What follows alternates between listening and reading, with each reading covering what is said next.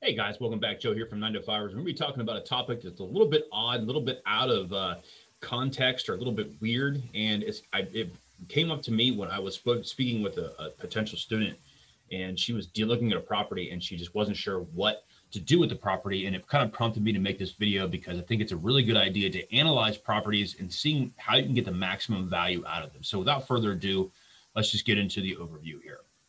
So why does this matter is what we're going to be talking about. Why do we need to get the maximum value out of a property? Shouldn't it be pretty obvious? What do we need to be looking for? And what is worth really changing? And we are going to assume in this video that you kind of have some basic knowledge about real estate investing. So without further ado, let's get into it. So why does it matter? Well, commercial buildings are valued. It's derived based off of what the building is doing. So think about, imagine a car dealership that we had here and it was being used as a flower shop. We're talking like, just the opening entrance, the office there where you would go and sign for a car loan, or you would purchase a car there. If that was the only part of the building that was being utilized, the building's value would not be getting its full maximum potential that it was supposed to be getting.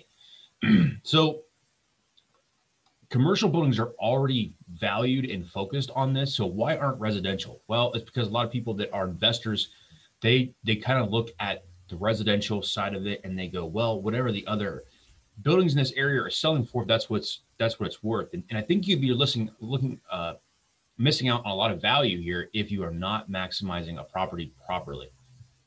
So when you're looking at a residential property, you need to know what the intent is that you're going to be using it for before you purchase the property. Before you really make an offer, when you're doing your analysis on the property, you kind of need to know what you're planning on doing with the property. Yes, there could be maybe a little bit of guesswork down the road of like, hey, we might do something here, we might not. But overall, you need to have a pretty solid idea of what you're doing with the property so that you know what the value is before you make the purchase, so that you know what it is after you're all done. You can collect on that cash. You could be missing out on big money for sure. If there's an area in your, if your area needs a bunch of 4 bedrooms, but there's no 4 bedrooms. I know the reason why I'm bringing that up, because in my personal area, you can find a 2-bedroom and a 3-bedroom house or an apartment all day. But if you find a 4-bedroom, you will get I got 100 phone calls in 2 days, less than 2 days, for a property that I had that was a 4-bedroom. And I've never gotten a volume of calls on a 3-bedroom or a 2-bedroom. And this house is in we'll say a mediocre neighborhood. It's not terrible, but it's also not like the top. But I got more calls about this house because it was a 4-bedroom, just because that it was a 4-bedroom and that's it. Going against the grain in an area really does hurt. You don't want to put if you're in a high-end neighborhood, a lot of times you don't want to start putting a trailer park into an empty lot and just hoping that the local neighbors will not come after you, or code enforcement. That can be an issue too. Or a single family home of like, say, 9 to 5 people next to a college campus where it's just like all college kids around. That's totally 2 different lifestyles. So let's look at the surrounding area first, and then we'll get into the house. What is nearby? Is there an airport? Is there a hospital? Is there a college? Are there large employers nearby? Is there a highway for quick access of being able to get on the highway and being able to go to multiple areas? That's important too.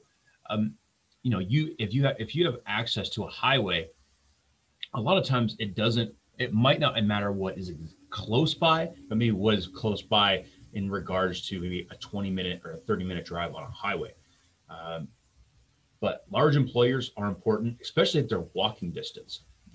You don't have to rely on a car or public transportation to get you anywhere, which is great for people that don't, if parking is a nightmare where you're at, or if you're in a low-end neighborhood who can't technically afford a car and they have to rely on public transportation. Are there grocery stores nearby? What is within walking distance is important. College is important too, because you could be looking at students or the faculty or both.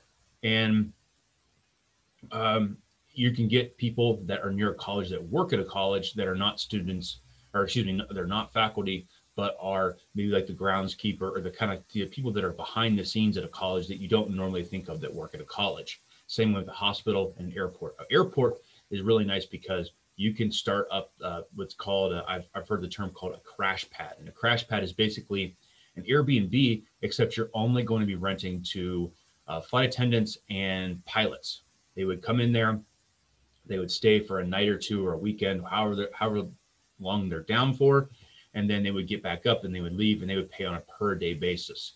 That puts you up against the hotels. And from what I've seen, local investors have a high competitive advantage against hotels because your overhead is much lower than theirs, and you can charge way less and still make more money per room than what they would. So it's important to know the local area around for sure. The area type. What is the type of the area? What is the mix besides just like what are the close buildings? Are we in a rural area? Are we in the sleepy suburbs, township, city, residential office mix, or a tourist destination?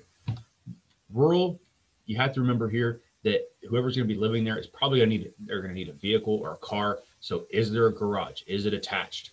Do they have adequate parking space? Is the driveway got plenty of gravel in it? Does it have the cement or whatever needed to it? Do they have plenty of space to stretch out? A lot of times rural people like to stretch out. And by stretching out, I mean like they have plenty of land to work with, or that there's a woods nearby, something like that. So you kind of have to see, when a rural, it has to make sense for a rural type person. And you also need to know that if you're dealing with a rural area, the lack of amenities around you will have to be made up in some other way. So you might need to supply them maybe with a commercial freezer that they would put in the basement to store all their extra food, because going to the grocery store takes them 2 hours or whatever that is. Sleepy suburbs, that might be, you don't want to maybe, if you're planning on renting to say college kids, you don't want to offer them a property in the sleepy suburbs, because that's where, basically college kids that graduated 10, 20 years ago are living now. And they want to get up they have to get up at 5 a.m. and they're going to be in bed by 9 p.m. and they got kids, and you can't be throwing college parties when it's when we're trying to go to work the next day. Township, that's another area type of situation. What's the school district like? City, what part of the city are you in? Is it in the rough part? Is it in the good part? Is it in the mediocre part? What is it near? What kind of public transportation do we have here? Very important. Residential office mix, that might be something where you might not exactly want to be doing strictly just residential leasing. You might be able to turn a couple, if you have a building or a property that has like a couple of single family, maybe a 1-bedroom, you could turn those into offices and see if you cannot make it to where it has different separate access, for that property. So always be thinking outside the box. The one lady that I had come to me, she goes, I have I think it was an 8-unit house. And I was like, okay, that sounds like, tell me what the setup is. Like, well, there's a 2-bedroom downstairs, and then there's 6 single bedroom property or units on the upstairs. And I was like, whoa, that's kind of weird. I've never heard of that before. And she goes, yeah. And I was like, okay. She goes, it's been on the market forever, and they really dropped the price, and I don't know what to do. And she was very, very panicked. It was an odd property, and she was a brand new investor, and I could tell on the phone that she was ready to just any sort of like reason to run away. She was ready to run away, but this was potentially a really, really good deal. So I told her, I was like, I go, what's nearby? She goes, there's a hospital nearby. I'm like, okay. She's like, there's also a college nearby. I'm like, okay, great. I was like, all right. I was like, find out how close you are to each of those places and see which type of person, or not type of person, which maybe building would be best for your property. I was like, because, and she's like, okay. And she goes, okay. And I was like, put up flyers, talk to people, talk to like the staffing at the hospital, or start putting up posts on bulletin boards, pretend you're the student and you're looking for a property. And, what are you expecting to pay? And how far are you willing to go from campus? And she's like, oh, all right. And I was like, listen, the bottom section, that 2 bedroom, 1 bath, like that's probably going to be a longer term tenant that you could potentially put in there. But the 6 up top that are single families, you could get students in there that are maybe on their 3rd or 4th year of undergraduate school, or maybe they're even, going into their master's program. And I told her, I go, listen, I was like, if you rent to people that are in the master's degree, they're extremely focused on their work, and they have to get, the grades, and they have to do well. I think when my wife was doing her master's degree, she had to average a B. Like a C was failing basically in the master's program. So you had to average a B or an A.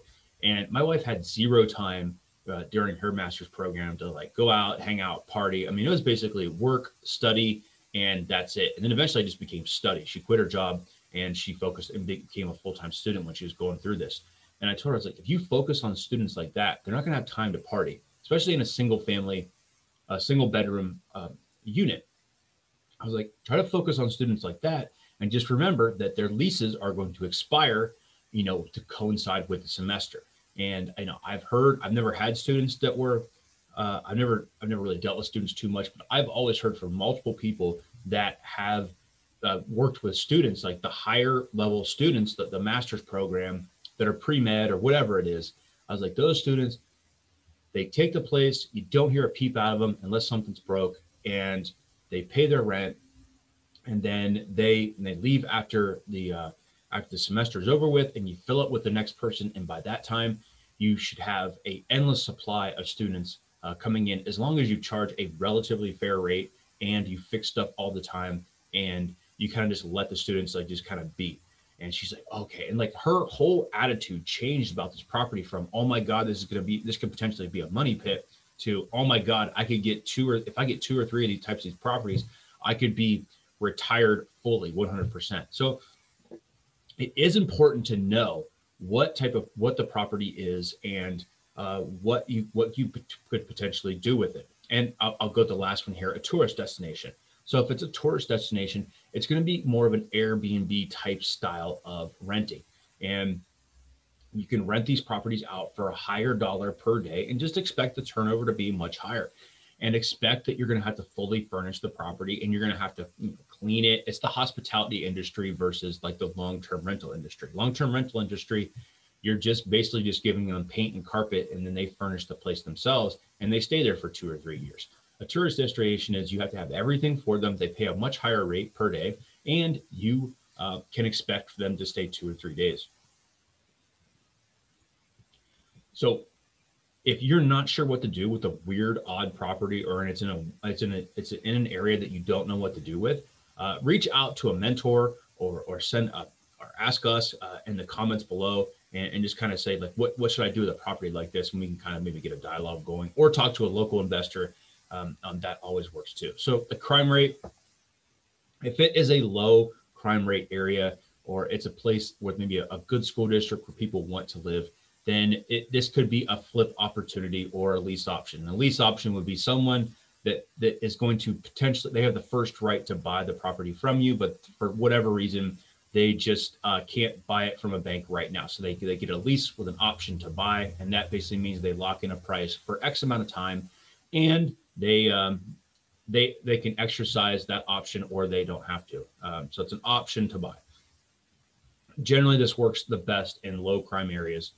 And I put high crime areas, it has to be almost a rental all the time, just because, or an office building, depending on the type of the makeup for the office.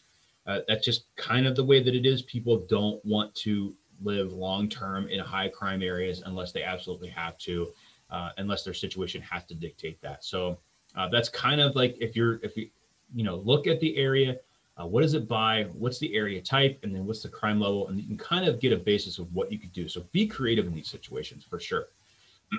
Inside the property. So we've already looked at the outside of the property. Now we're inside. We're kind of looking around. What is desired in this area but is lacking. So I already mentioned before that the 4th bedroom in my area is like the unicorn. Like if you have a 4th bedroom, you can charge a much higher rate, and you're going to get a resident that's going to stay there a really, really long time, and they're not going to mess stuff up because they're just like, there's no 4 bedrooms in here. I cannot live without a 4 bedroom. So a 4th bedroom, maybe that's lacking in your area. Maybe a first floor bathroom or a laundry.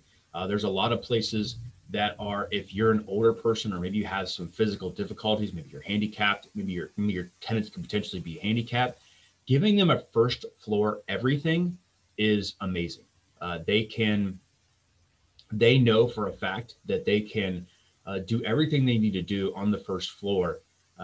If you're in an area where there's a lot of 2-story houses, and they can have access to that, they will pick your property and pay a higher rate over someone else's that has, oh, the bedrooms are upstairs, oh, the laundry's in the basement. Like, okay, so I gotta go, if I want to take my dirty clothes off when I'm in my bedroom, I gotta go down 2 flights of steps and then come back up 2 flights of steps. If you're a young person and you're in, super great health, then that's no big deal. But if you're an older person, or the person has like some sort of disability or handicapped, or maybe even just like a surgery, I mean, then they would totally look at those steps as just like daunting. It would just be a pain in the neck. So if you could potentially put a bathroom or a laundry on a first floor, it might be a good idea to do that. A garage or carport, if it's lacking in that area, it could be worth it to do that. High efficiency appliances, I generally do that when the appliance that I am buying the property I know is just is dead. Basically, I will up to a high efficiency appliance, and I'll put that in the notes of the description of the property, like high efficiency appliances, great in the summertime, lowest bills in the summertime type of thing, for your air conditioning or your HVAC in the wintertime. Like, you're going to be paying the least out of all the people around you.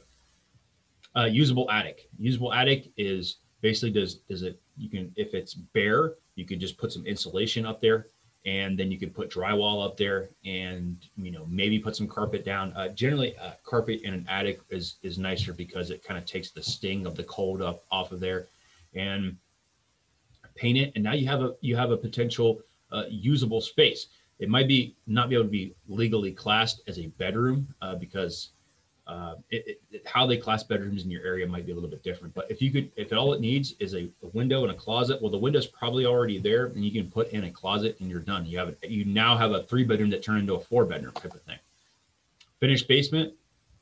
This is another situation that could be potentially awesome if the basement looks like it's in good shape and it doesn't take a lot to finish all of it or part of it. Make that an option. That could be a play area for kids if the square footage is tight, or an extra bedroom, or a game room, rec room, whatever they want to do with it. That adds value to the property, and it also adds to the rent, which is nice. Fenced in yard. I'm a real big proponent of the fenced in yard, just because nowadays you want to be able to throw your kids, out the back, lock them in a fence, let them run around like crazy, get all the energy out of there when it's nice outside, and not have to worry too much about them leaving or a stranger coming on the property because there is a fence there. So not just the kids, but the pets. Like, if you allow pets at your property, you can have the dog go out, do its business, and come back, get its exercise, come back in, and no big deal. Off-street parking, that could be if you're in a big city, or if you're in an area where that parking is at a premium, and you can provide off-street parking some way, somehow, then make that an option that people could get up. Now, remember, let's go back to the area really quickly in this one. If you offer off-street parking in a rural area, no one's going to care, and they're going to be like, why did you even put that up there? Like, they're just going to assume that off-street parking is there. They're going to assume that you have a carport or garage. You're in a big city, and you say off-street parking, they might be like, oh, this is amazing. This is a unicorn. Let me call this person up first. Let me make sure this place isn't taken yet. Exercise area is that could be the thing in the basement that you have there. You gotta kind of watch to make sure that this would be maybe for a multifamily or an apartment complex, of having an exercise area where people come down, lift weights and whatever. That's kind of up to you. I just threw that in there as a potential. It could be that you just say, hey, this fully finished basement could be used as an awesome exercise area, and that's it. Like, providing equipment might be kind of a risky thing and might be kind of a pain in the neck to deal with, but setting that potential up could be the benefit right there. self-storage or garage area, in the rural area, they're going to be almost expecting this for that they have some extra stuff. They need room to spread out. But if you had access to, like, let's say you had an apartment complex in the city and you put in a storage shed or a self-storage in the, like, whatever. If it's not, the bottom line is with all of these things here is that if it's not something that's common and you offer it, you're going to be way ahead of the competition almost all the time. Even ceiling fans in each bedroom, like if you don't have AC in the house and it's too expensive to really pipe in the AC and you don't want to do that, putting in an AC unit where the light fixture is already wired to, that's like a couple $100, and people will notice that, especially on the second floor. And a dog run is basically a less expensive fenced in backyard. A lot of times I've seen this, but if the garage is detached from the house and it's like really close, it's kind of like, boom, then boom, you could put in a fence between the garage and the house and have like that little middle area where you would walk to the car, fenced in. And then with that, you would basically have a dog run where the dog is a small area where the dog can go out there, run around, do its business, and come back in. Along with, maybe you could have, if they didn't have a dog, you do it for kids and just go, hey, it's not a big fenced in backyard, but it's still nice. Here you go, basically. That's what you can potentially do inside of the property. So should I add it or should I not? Like, is it worth it? Well, you got to figure out how much more can you charge if you add that benefit, and how much will it cost to add in this benefit up front. And are there ongoing costs? So a ceiling fan is pretty cheap. That's going to be like, if you don't install it yourself, you have a contractor come in, I think it's going to be like maybe $200, like materials, labor, all that, like to put in it. And if you can charge an extra $10-15 a month for like a ceiling fan and not have to put in an AC, like a cheaper version of AC, then that's going to be definitely worth it. Adding an entire brick and mortar garage, that's going to require some real thought process. Adding a first floor bathroom, first of all, you have to have the space for it, and it also has to kind of make sense financially that people are willing to pay for that. How long will it take for you to get your investment back? That's important. I'd say if it's 3 years or less, then it's worth doing. It also could, and a lot of times investors just think about how long it's going to take for my investment to come back. Well, let's say it takes 5 or 6 years, but with that 5 or 6 years, you're also going to be getting the top tier tenants in that area. It still might be worth it to do it. That's why I said value added to the property or long-term residents are key. If you can put in, let's say, a fenced in yard, and let's just say that it's going to take you 8 years to get that money back, but in that 8 years, you only have maybe 1 or 2 residents live in that property, versus not having the fenced in backyard and you have a tenant every 1 to 2 years.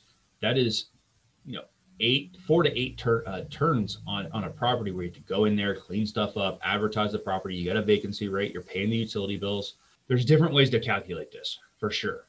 And don't just look at it don't look at it just directly as ceiling fan to rent increase. How many years is that? It's not that simple of a math problem. That's the quick back the envelope calculation, but make sure you're looking at it from a 360 degrees perspective of, am I going to get a longer term tenant? Are they going to be a better tenant? And am I going to be adding value to the property? Those are really, really important things that you're going to be looking at. So guys, what did you think about this? What do you want to see more benefits to adding value to a property? Like, what types of weird properties have you guys run into in the past? Please like, comment, and subscribe. We really appreciate it. It helps out the channel. And what else has stopped you in the past from reaching your financial freedom? Check us out at Facebook 9to5ers. Thank you guys so much. Have a good day.